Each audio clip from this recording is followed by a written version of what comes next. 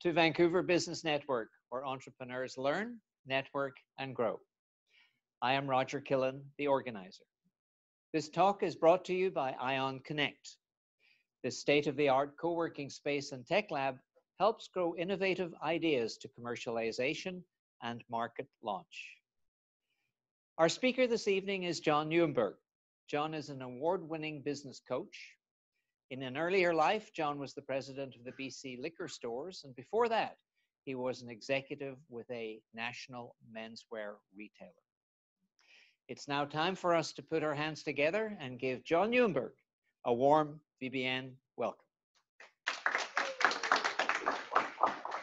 Thank you.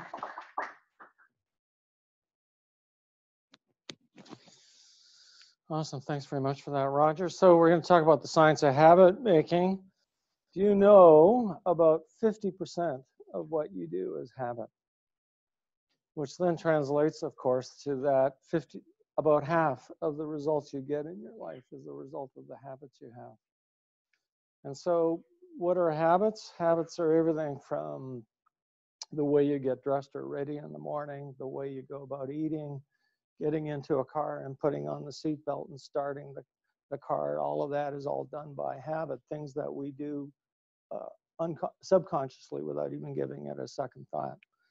So Aristotle put it this way: we are what we repeatedly do. Excellence then is not an act, but a habit.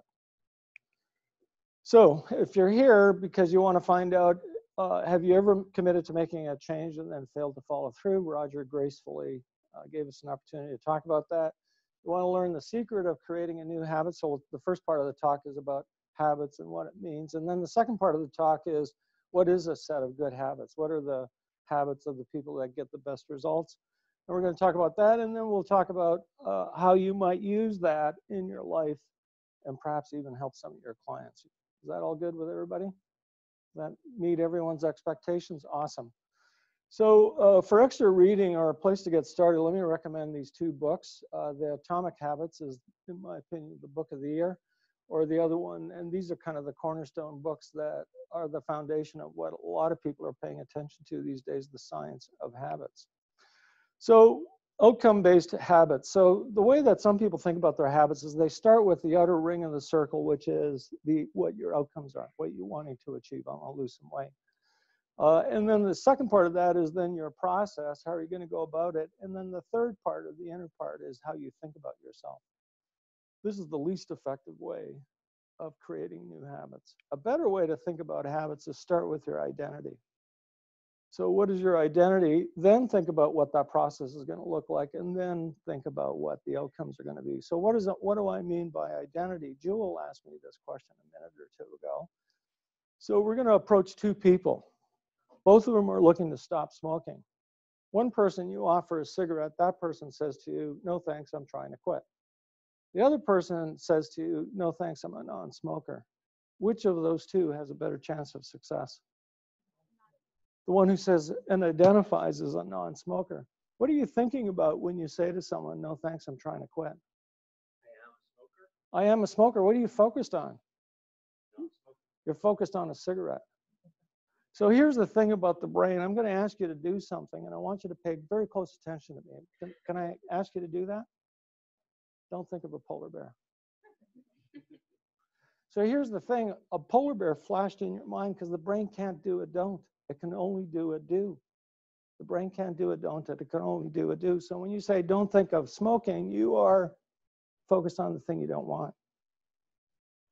If you want to not think of a polar bear, the only way you can do that is to think of an apple, to think of the thing that you do want, the positive outcome that you're looking for.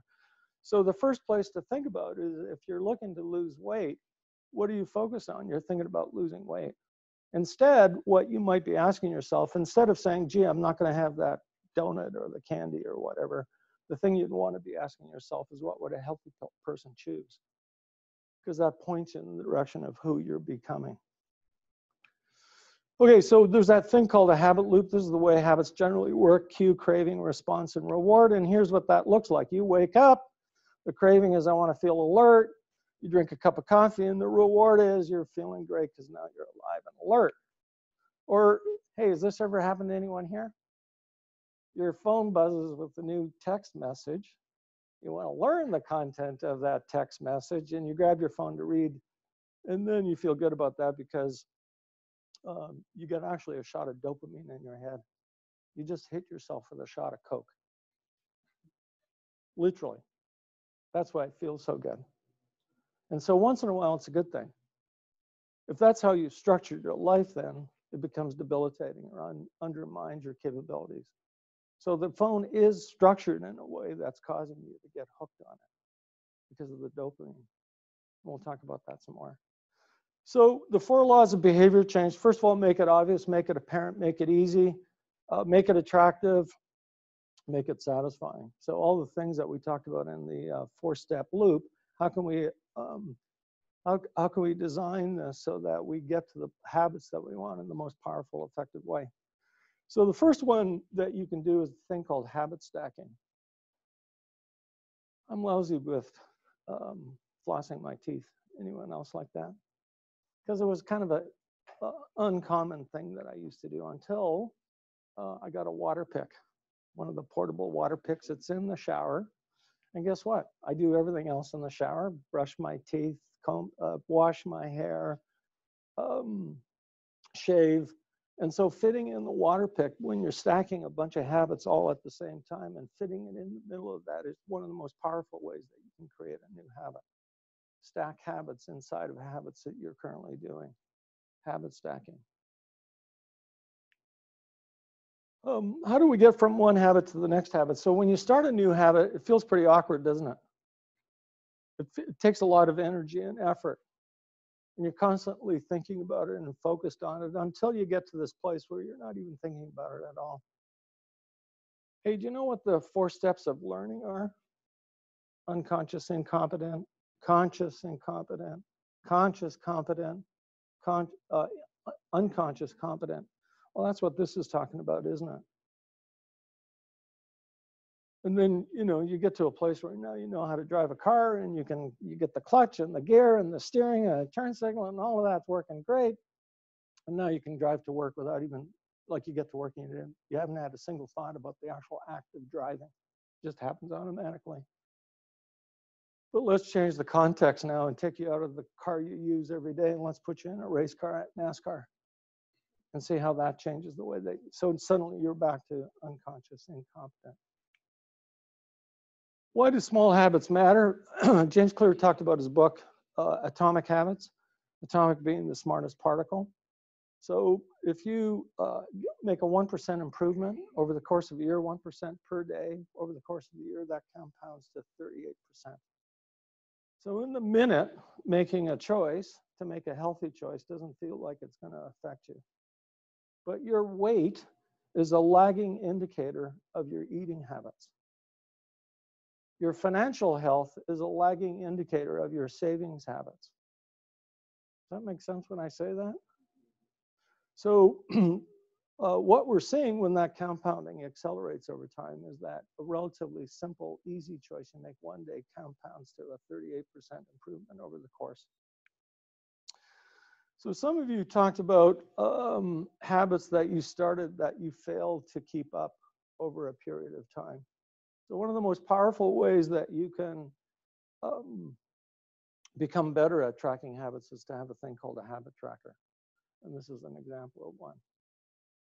So one case, we're talking about 2 people that are wishing to lose weight. And one of them says, you know what, I'm just going to make better choices, or I'm just going to try better, try harder. I won't eat so much bad food. The other one gets an app or a tracking app or a spreadsheet or a piece of paper and keeps track of everything they eat, their weight every day. Which of those 2 is going to have a better outcome? The one who's got structure. Because you know how much willpower you have? Or I have? Do you know how much discipline you have?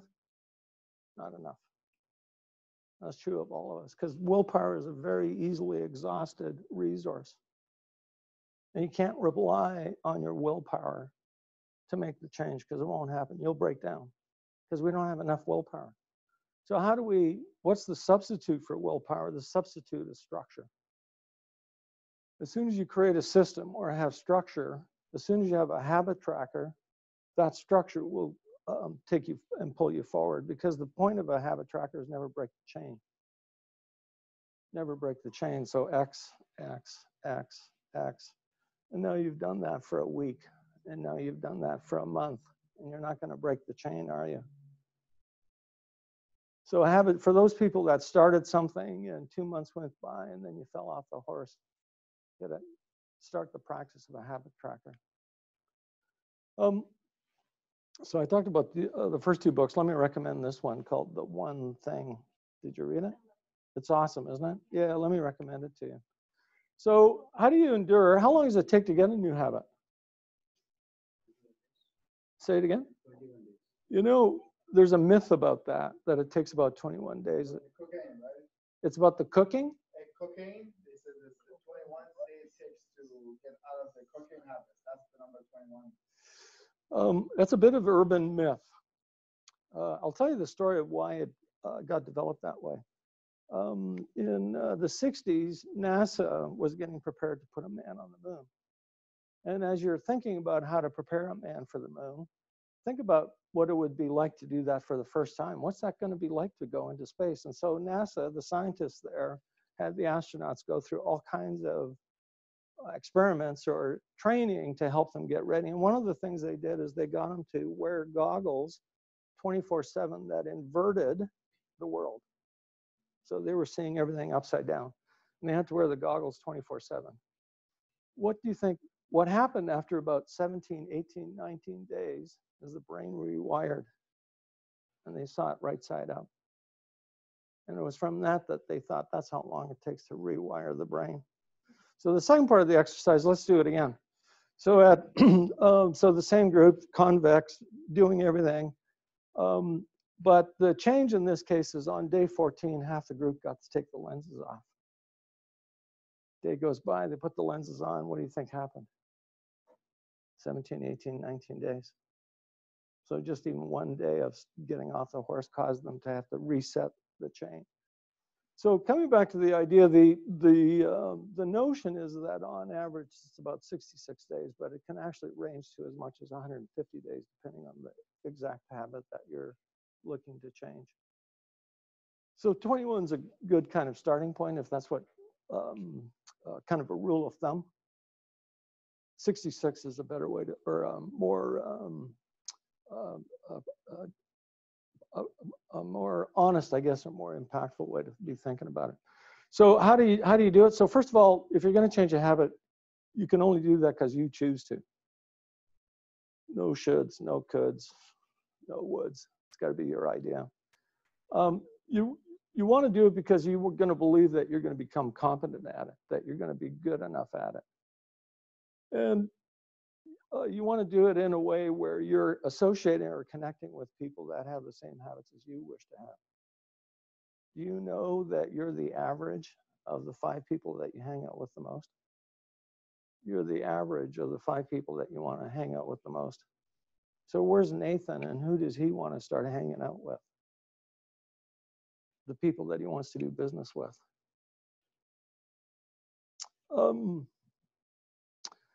To make that point in a different way, where's the worst place to send a criminal? Worst place to send a criminal is to jail, because they hang out with other criminals and they're going to become better as, can you see the problem with the system? So this is what this point about relatedness is. So figure out why you want to change extrinsic versus intrinsic motivators. What motivates you? Is it the adoration of outside people, or is it something internal to yourself? We're going to talk about developing an action plan, and again, this idea of what we measure gets done. So some productivity myths. So if you have 150 priorities, how many priorities do you have? If you have 150 priorities, you have? None. So here's the point of the one thing. You can't have 150 priorities. So the hard thing about having priorities is the point of priorities is focus. And focus means you're saying no a lot. You're saying no much, much more often than yes. And if you're only going to say yes to 3 things, you have to get comfortable with the idea that there's 147 things that suck. Could be better, should be better. But in fact, these are the 3 things that if I move the needle on these 3 things, that's what's going to make the business better. Or that's what's going to make my life better, or the circumstances better. Number 2 is, anyone here a good multitasker? It's a trap question. So multitasking is worse than a lie. How many brain processors do you have in your brain? 1. And so what we think of as multitasking is actually switch tasking. And switch tasking has overhead, meaning that it's hard for your brain to go from one topic to the next topic to the next topic, and you're actually slowing down your productivity when you switch, when you multitask.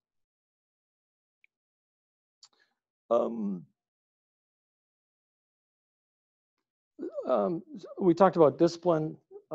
Structure is the replacement for willpower. People have this myth about a balanced life. I want to have a balanced life. And the comment here is magic happens at the extremes. The truth is you don't want a balanced life, because balance means, in the way that we normally think about it, as being equal. And a better way to think about balance, and the way that it actually works more effectively, is to decide where you want to apply your energy. And as long as you're applying your energy in a way that is aligned with your values, it can be that all of your energy, or the vast chunk of it, is against your work. And as long as that's not harming yourself or a relationship, that's what balance could look like for a while. 90% of all your creative energy goes into work or into a relationship. So balance isn't the idea that everything's equal. Balance is the idea that you're living your life in a way that's aligned with your goals, aligned with your values. Pareto's principle. So 20% of your efforts creates 80% of your results. 80% of the land in Italy, when Pareto made this discovery, was owned by 20% of the people. And then he went on to discover that this law is true in all of nature, the 80-20 rule. So an exercise or a habit, if you want to adopt a great habit, let me suggest that this is the habit that you pick up and start your day with. What is the one thing I can do such that by doing it, everything else will be easier and unnecessary? What is the one thing I can do such that by doing it, everything else will be unnecessary or easier? And there's 3 components to this. So first of all, it starts with focus. What is the one thing? Something has to happen. Not I want to, it'd be nice. No woulda, shoulda, coulda. It will happen. And then the third part is that the rest of life will be easier. So a personal story, I started as a coach 15 years ago, 2004. The early days are kind of tough. Anybody who's ever started a business knows how hard it is to get a business off the ground. I'd be tossing and turning at night thinking, how am I going to pay the bills? How am I going to make this work? And then I had an epiphany. At a middle of the night kind of wake up moment where I recognized, why am I thinking about the crap I don't want to happen in my life? Not paying the bills, and how am I going to pay Visa? What would happen if I turned 180 degrees and looked in the opposite direction and said to myself, what can I do tomorrow to get my next 3 clients? So when you're looking at the things you're worried about, it creates a vicious circle. It compounds and accelerates because that's what you're thinking about. What is the opposite of a vicious circle? The opposite of a vicious circle is a virtuous circle. A virtuous circle has the same properties. It compounds and accelerates. And so if you want to focus on getting the one thing in the case for me was, what can I do to get my next client? What's the one thing what's the most important result you need to get tomorrow? What's the one thing you can do to get that result? So moving on from the one thing, let's talk about the 7 habits. Everybody knows this book, read this book several times, 3 times, 5 times. What are this? So the first part of this is that development takes place in 3 different stages. We have an expert here on children. So dependence, children, dependent on others, independent as we start to create our own identity, and then interdependence. So the 7 habits, just as a reminder for those that read this book, be proactive, begin with the end in mind, first things first. That's the conquering of the self. Think win-win, seek first to understand, then to be understood, and synergize. That's the conquering of the relationship with others. And then overarching all of that is the idea of sharpening the saw. So what is be proactive? Be proactive is the ability to make a choice. It's the ability not to react, but to choose to respond, to have the capability of stopping the trigger and responding. And the way that they think about it is this idea of the circle of control versus the circle of concern. So things outside your circle of control is everything everyone else thinks about you, their attitude, what they think, their opinion. I still have trouble with this one, getting cut off in traffic. I give them the finger. I get triggered. Why is what their behavior starting to affect me, right? The circle of control is everything that's internal to you. And this is where your internal power comes from. And the greater your circle of control becomes, the greater personal power you have in any situation. So begin with the end in mind. Someone I was talking to started to talk about that. Develop an outcome-oriented mindset. So everything we create, everything created by humankind gets created 3 times. Gets created 3 times. So first time it's in your imagination, then it's a representation, and then it's a manifestation. So first we have to imagine it in our head. Then we create a blueprint or a model or some kind of representation of the idea, and then we go ahead and build it. Right? So everything gets created 3 times. Covey talked about starting with the end in mind by saying to yourself, what do I want the end of my life to look like? Why don't you write your eulogy today? Think about what that might be like. To write your eulogy today would mean that you'd be expecting someone to be saying nice things about you at your service. And that kind of begs a question, doesn't it? What would I have to do today to earn that eulogy? What do I have to do to land up with being in that place and with that end in mind? So the habits of very successful people is they start with the end in mind. The habits of highly effective people is they put first things first. So the key to time management is not what you prioritize, but to schedule your priorities. So I heard several people say they ran out of time. You didn't. You made a choice about how you spend your time. And I'm going to say this to you again later. You are a perfect reflection of your calendar. And calendars never lie. The results you get in your life are a perfect reflection of how you spend your time. And how you spend your time is really, truly what your priorities are, regardless of what you say they are. Show me your calendar, I'll show you your priorities.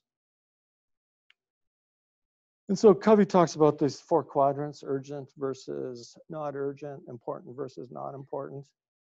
And the quadrant in the upper right, important, not urgent. This is a right-hand drive car, so that's where all the power is in this car. Can you see that? And where do we get caught up? So the urgent and important, our goal there is to manage that. The important, not urgent is the space that we often don't give enough space. It's important, but I can put it off today. And then I can put it off tomorrow. The urgent, not important is avoid.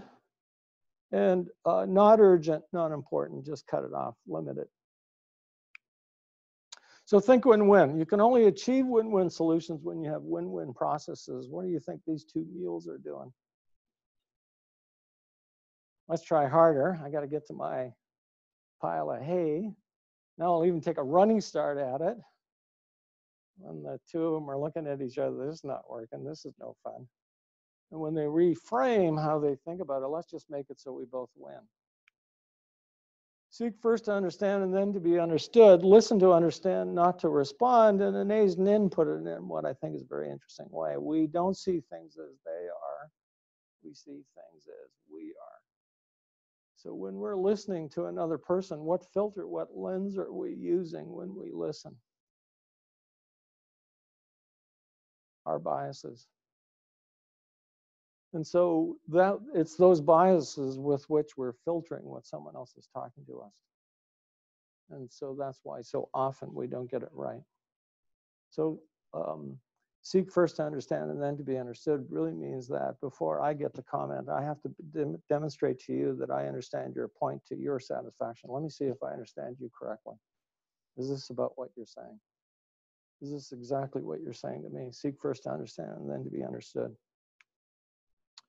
Synergize, so develop innovative problem-solving techniques. So synergize really is about a philosophy about how you think about scarcity versus abundance. So the world divides into two in lots of different ways. One of the ways it divides is either you have a scarcity or fixed mindset. Carol Dweck talked about fixed mindset.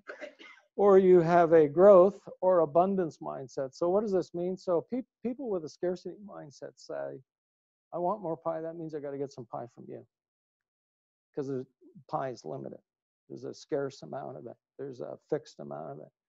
Another mindset says, you know what, if we worked on making this pie bigger and then I just got my portion of that, we'd both land up with more pie, isn't it? So networking or strategic alliances or joint ventures only work because people have an abundance mentality.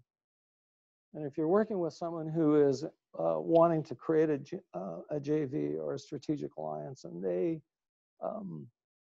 demonstrate time and time again to you that they have a scarcity mentality, you're not going to have a successful partnership. So the first thing you got to get right is tell me a little bit about what you're looking to get out of this relationship. How are we going to work together? What are we going to do if we disagree with each other? Have those conversations so you can discover before you invest a lot of effort into it, whether there's scarcity or abundance. And then finally, sharpen the saw against these four things. Sharpen the saw. So everybody knows the Abe Lincoln story. Abe Lincoln was given an hour to cut a tree, and he spent the first 30 minutes sharpening the saw so that he had a nice sharp saw when he cut the tree, and he was able to cut it in 15 minutes instead of using the whole hour and struggling the entire time. Start with a sharper saw. So let me recommend the 7 habits of highly effective people.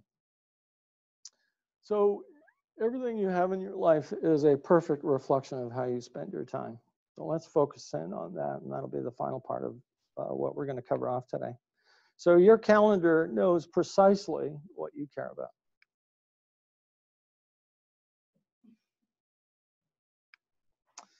When was the last time you did an audit of how you spent your time? So print out a piece of paper or get a time tracker kind of tool, and for a week in a block of 15 minutes, so very tight, very high level of granularity, record what you're doing with your time. And at the end of the week, what you're going to discover with the dozens and dozens, hundreds of people I've done this with, is the first thing you're going to discover is you're going to be embarrassed. Everybody knows that, right? Do you hear that chuckle? Because you're going to find that about 25% of the time, you're wasting it. You're not using it very effectively. And so the first benefit of doing this is that that'll become visible to you, and you'll make better choices, especially if you have an accountability partner you're going to share it with. So, honey, at the end of this week, I'm going to show you my time audit. Would you give me a few minutes so I can run it over with you? Do you know what that's going to be like as you go through the rest of that week?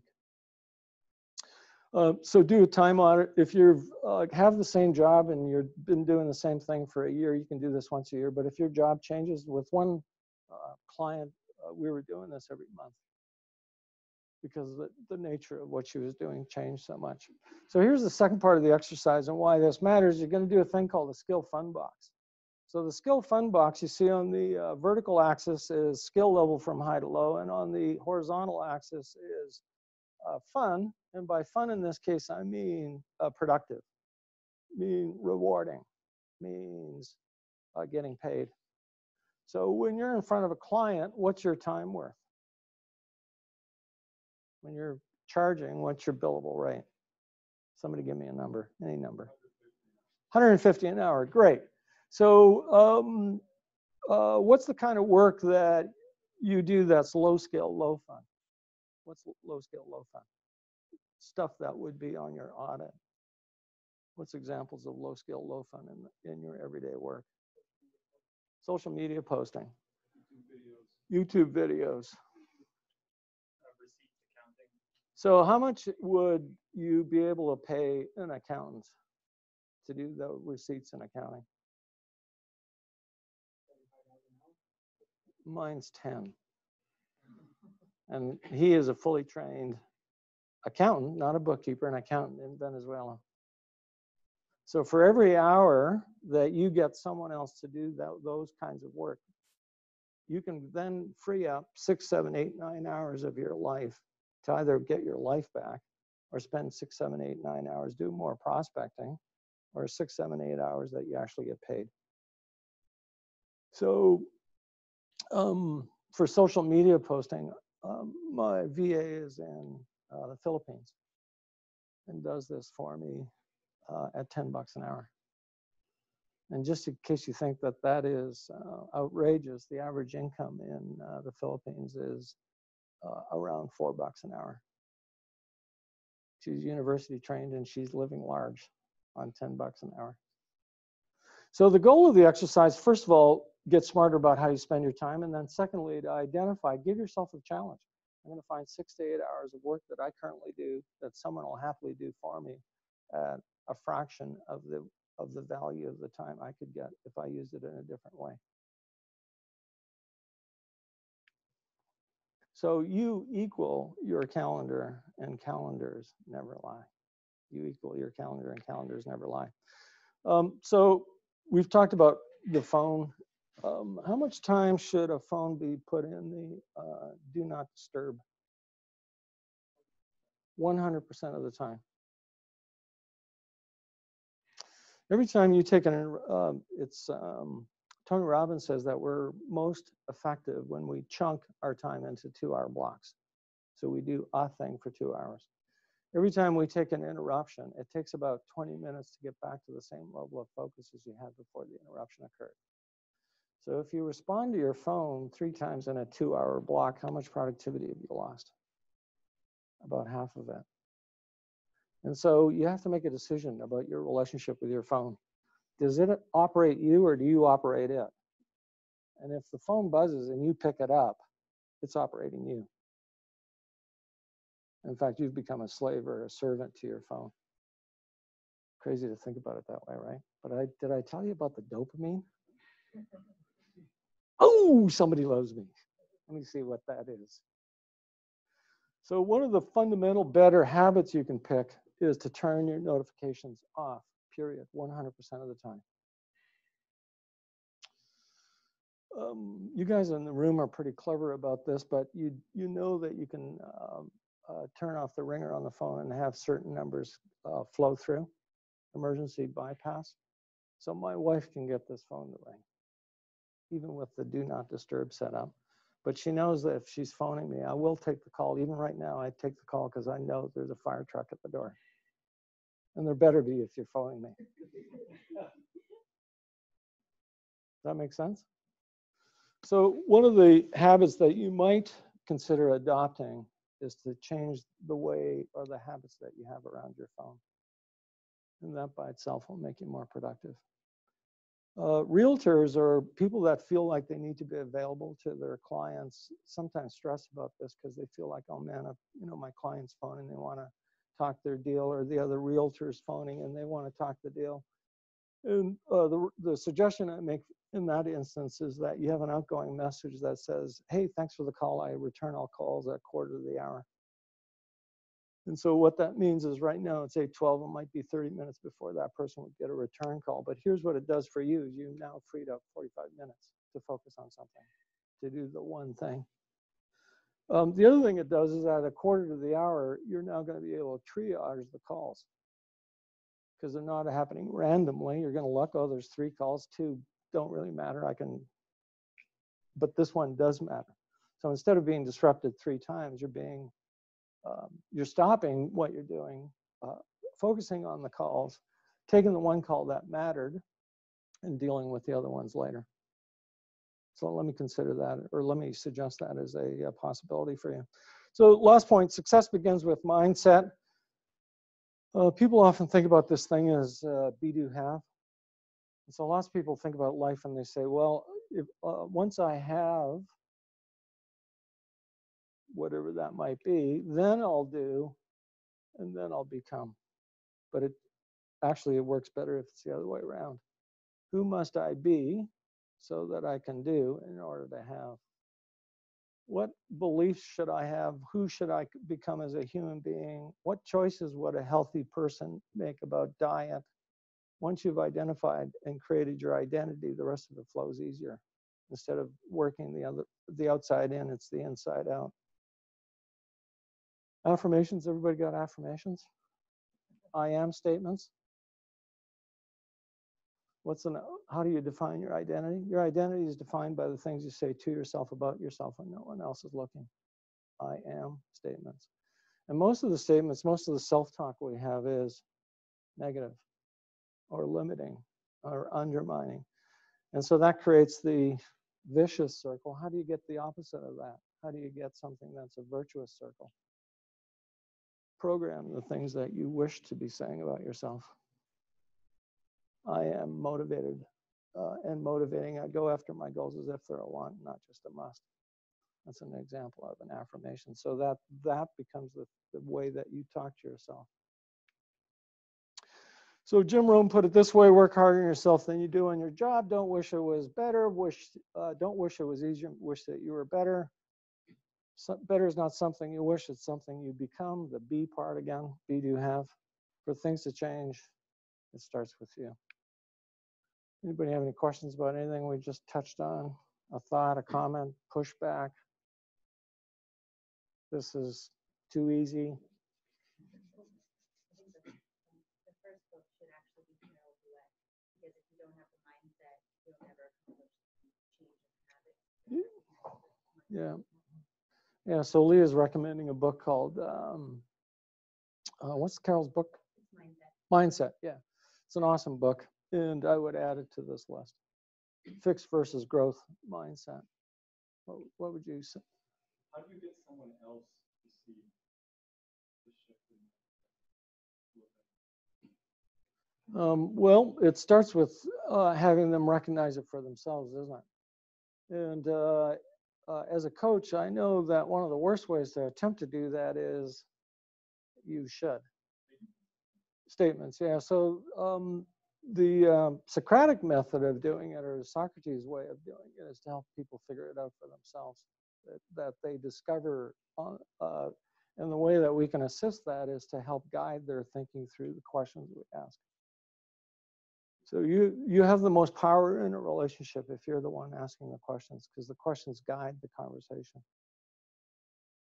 So someone asked about which social media channels you should be on. Yeah, that's right. Let me ask the question a different way. Where are your clients? What social media channels are they on? Those are the ones you should be on. I'm not even sure. See, that's the change in the question you should be asking yourself, don't you think? Aiden. So let's say during the day, there's many things as a realtor. We're managing clients, and the main part of the job is prospecting, the website, your advertising, all this stuff that you have to do. How do you? I know that in an ideal world you're outsourcing the cheap stuff to wherever, but how do you best define, okay, these are the tasks that you should be doing, and actually you still want to do your website, but you want to do that. Yeah. Do 100 different things. Yeah. Show me your default calendar. Do you have one? I do that calendar, yeah. Do you have a default calendar? Can I describe it to you? So you have to answer the 4 questions. So the first of the 4 questions is, what's the most important result you need to get today or this week? Write that down. What are the most important results I need to get today or this week? Number 2 is, what activity, what do I got to do to get that result? Number 3 is, how much of that activity? And then number 4 is, where do I make appointments with myself so that I block out my calendar so it matches the amount of time that I've declared I need? So where in your calendar is your prospecting time? Usually. Make an appointment with yourself that sounds like from 9 to 11 every day I have phone fun. 9 to 11 every day, because I know it takes 2 hours a day of phone fun to get enough prospects in a week. And then ultimately you got to pay 1 of 2 prices, the pain of discipline or the pain of disappointment. So tomorrow when you ask yourself that question, go look up the phrase default calendar or time blocking. It's the answer to your question. So you don't, you schedule your priorities. So what are your priorities? And then how do you map your time so that it matches truly those priorities? So that's number 1. Number 2 is, let's say that you have a list of 100 things you need to do. And you narrow that down to the 10 most important. And then you say, well, you know what? I've got 96 15-minute blocks a day. Yeah, 96. 24 times 4. And I'm going to allocate 10 of those to the number 1 thing, 5 of them to number 2 and 3 of those 15-minute blocks, and the 10th one gets 1. And you won't get much done. You're way better off to take the 3 most important and allocate all of your time to that. You can't have 100 priorities. Or the way that Warren Buffett had a personal pilot. His name was Mike Fink. I've got time for this. Mike Fink.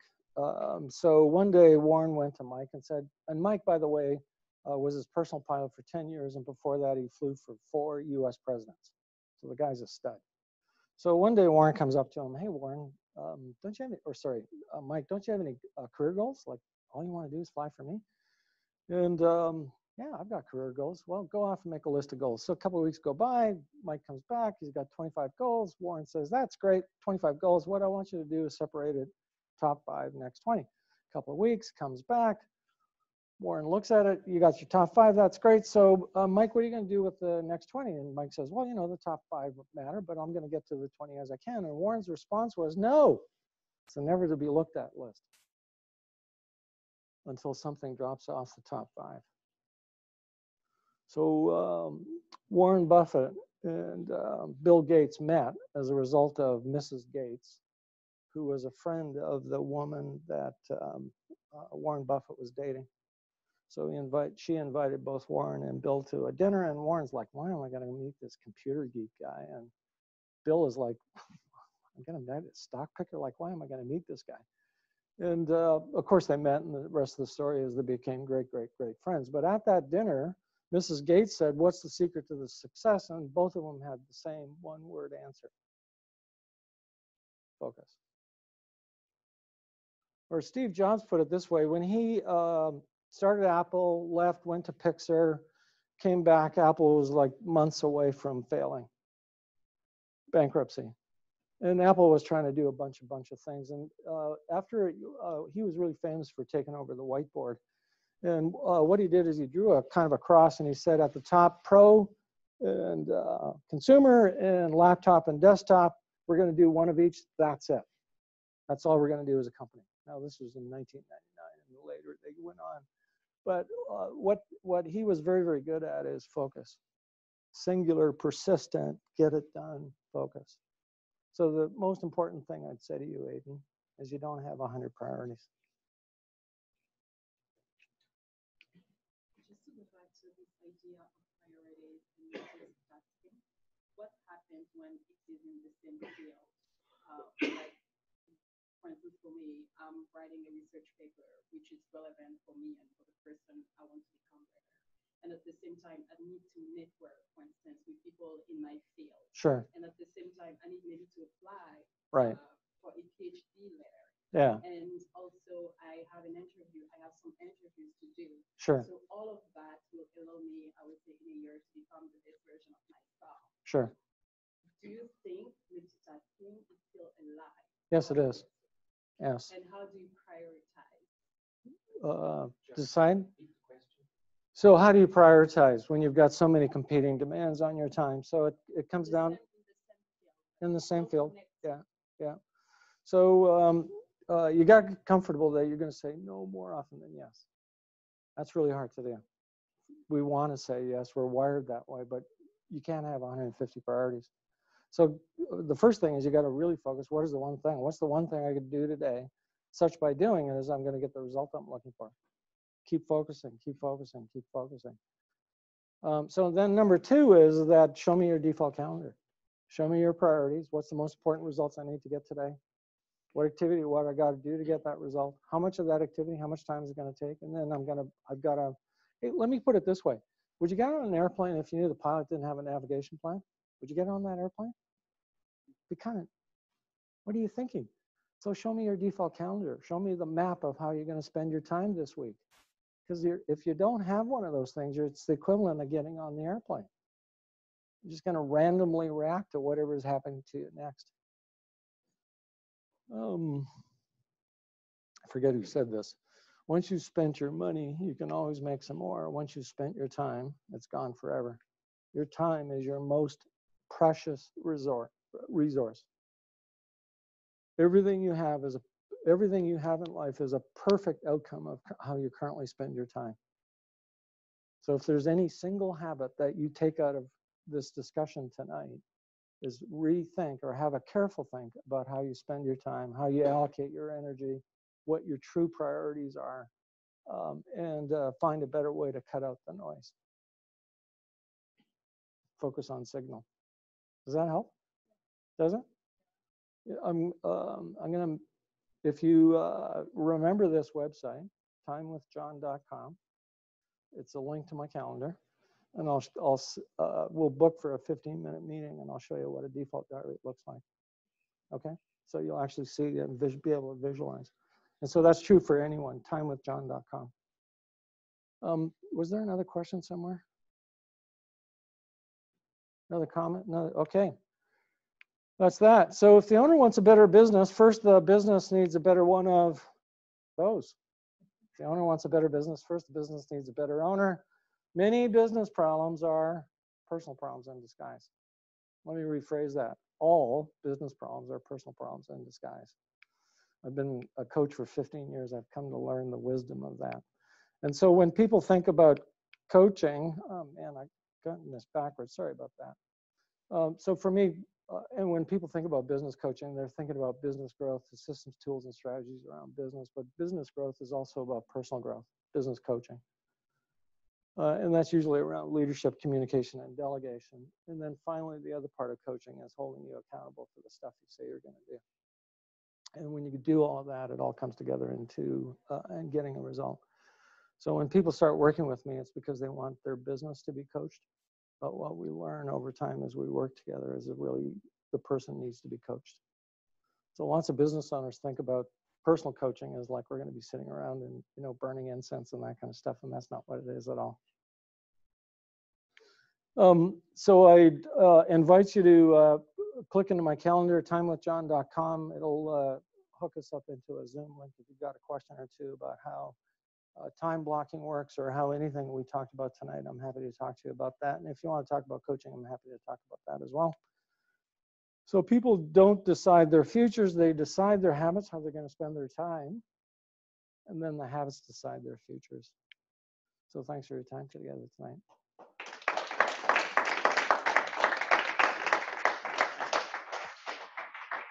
Yes, we now begin to share. See, we're in the same frame together. You are so tall. John, thank you very, very much on behalf of Vancouver Business Network. Click once. And Ion Connect, thank you so much for making this reproduction possible. Good night.